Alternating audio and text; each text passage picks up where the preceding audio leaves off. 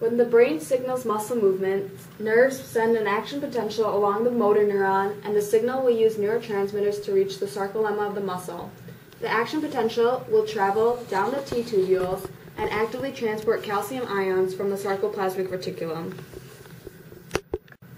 Once the calcium ions are released, it will bind to the troponin of the actin, which will then move the tropomyosin and expose the myosin binding sites.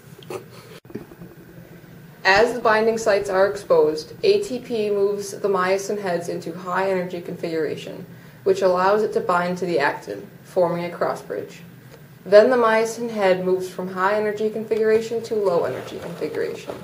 This is the power stroke that slides the actin, shortening the sarcomere.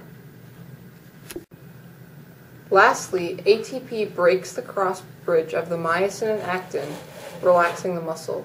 This entire process is repeated until the muscle movement is accomplished. Rigor mortis occurs after death when there is no regulation of the calcium ions in the sarcoplasmic reticulum. This causes the exposure of the binding sites. There is just enough ATP to form the cross bridge, but there is not enough ATP to break them, leaving the muscles in a contracted state.